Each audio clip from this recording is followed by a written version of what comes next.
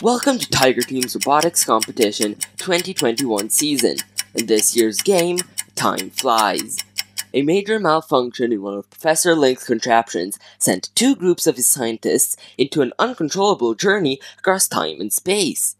Each group sends robots to collect and score time units, tilt the paradox prevention panel, then enter time machines and return to the present. Each of the robots start in their respective initialization zone and can be preloaded with up to 3 time units. Due to the shock of time travel, the scientists cannot operate the robots for the first 15 seconds of the game. During this time, robots are able to score time units autonomously for double points. After the shock, drivers will take control of the robots for the rest of the game.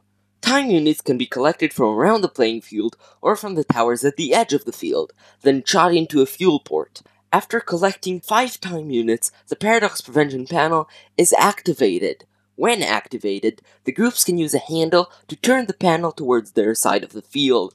The longer the panel is tilted towards a group's side, the lower their chances are of encountering paradoxes while traveling back. During the last 30 seconds, to get the scientists back home, robots must climb aboard the time machine. They can either climb onto the ramp or use a chain to pull up the door and let another robot enter. The alliance that has the most points by the end of the game wins.